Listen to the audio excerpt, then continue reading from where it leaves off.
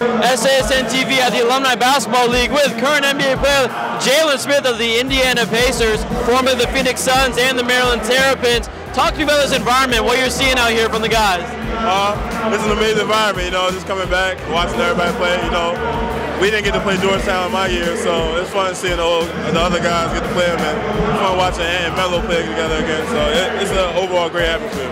And talk to me about these fans. I mean, you've probably got a lot of people coming up, but I've seen it's kind of naturalized almost. You're not treated like a celebrity NBA player, you're treated like one of them, a part of the community. Growing up in Baltimore, talk to me about this community here in Maryland. It's an amazing community, no matter if you go to Georgetown, Maryland, Loyola, Maryland Eastern Shore, they always going to show out, and they always going to cheer you on. And just being from Baltimore, it's right down the road from here, so they always here cheering me on, and it was great. And we got a packed house here. I mean, everybody's come out to watch these guys perform on the court, guys who they've seen growing up in their childhood in the early 2000s, mid 2000s. Talk about the guys that we're seeing, maybe you grew up watching these guys too. Oh, it's amazing, like you said, growing up watching them, my dad always had the Maryland games on, so I got to watch Melo a lot, I got to watch, pretty much a lot of guys before when I started watching basketball, but it's just amazing seeing the Maryland history on the court right now, and it's fun seeing them all mesh together.